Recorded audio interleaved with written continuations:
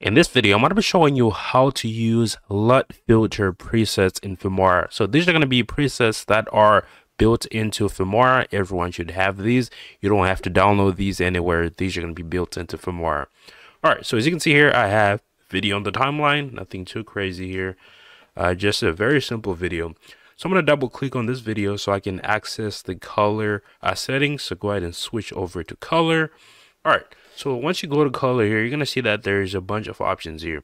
So you want to stay under basic, and underneath presets, you're going to see that we have an option that's called LUT. Okay, now this could be turned off like this. Go ahead and make sure you turn it on, flip it on like this, and you can expand it by clicking this little arrow here. So if you click that arrow, it's going to expand here.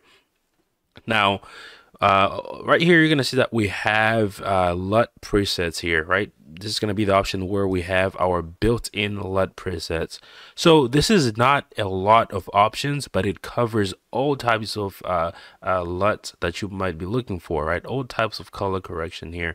You can see that we have warm film, Walking Dead, Star Wars. Obviously, I'm applying this to a black and white video, so you're not going to get the full effect here, right? You also have some of this here. You have a reporter, gravity, and it's just a lot of really cool filters you can use here. I'm gonna go ahead and select Cyberpunk 2. Once you select a LUT preset here, you're going to be able to change the strength of it, right? You might like how a LUT preset looks, but it might be a little too strong for your video depending on the lighting and saturation and things like that. So you're going to be able to adjust the strength of the LUT preset here by adjusting this over here, right? As I adjust this, obviously 0 is going to look like you don't have anything. 100% is 100% of what that looks like. Now there's another option here which is called protect skin tones. Okay, now if you have someone's skin in here, let me actually show you a good example here. I'm gonna go over to the stock media. I'm gonna switch over to pixels here, and what you could do here is you can search for videos. I'm pretty sure you guys use this as well.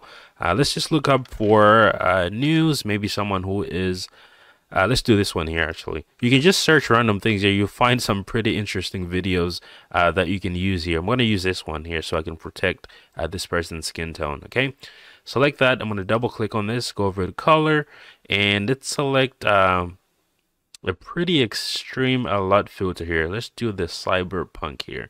So you can see it applies differently. When I do this one, and now the strength is obviously at 100%. Now let's say I wanted to protect the skin tone here, because if I go to 0 here, you can see that this person's skin is obviously not not this color here. It's not as red as what this is making it seem. So if I increase protect skin tone, you're gonna see that the skin goes back to its natural color here. Okay, kind of like that here. Pretty cool stuff here. So let's say we gotta put it at, you can't go to 100% because it's not gonna look natural, because this is gonna, as you can see, it's kind of like spilling into our preset here on the outside. So this, you don't want to put it at 100%. Let's do like a reasonable amount, maybe over here. Okay, now this looks a lot better than what it looked like before. So you're gonna have this option with a lot of these different presets here, right? You're gonna have the same thing here, so you can mess with this, which is a pretty cool feature. So that is how you're going to be able to use LUT presets in Filmora. So thank you so much for watching. Make sure to go and hit the subscribe button below if you haven't already. I'll see you guys on the next one. Peace.